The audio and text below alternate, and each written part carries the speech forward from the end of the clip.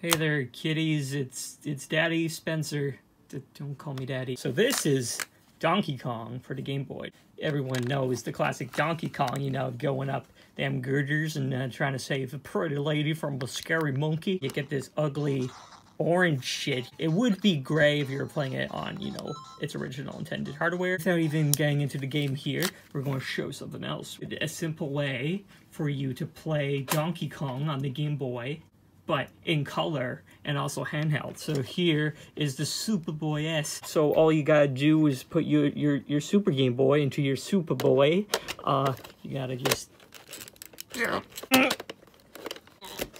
swear this doesn't usually happen, but you put that in there, and then you just gotta put that in there, and now you're good to play Donkey Kong on the bus. So yeah, you turn on. Hello everyone. You can see me in a reflection. The window might be a little bit smaller compared to this guy right here, but you know, that's okay, because you get some pretty freaking border here. That's right, look at this color here. Magnificent, isn't it? Not that orange crap anymore. Get out of here. You're playing Donkey Kong like a cool guy on the train. Everyone's gonna say, hey, where's my wallet? Because someone got their wallet stolen. You know, it's pretty unrelated to what you're playing. You got Mario there, you got Dankey Kong there, you got Donkey Kong Jr., I guess? Pauline, yay, lady.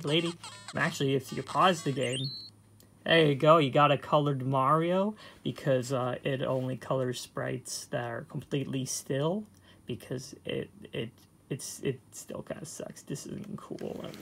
I'm gonna go.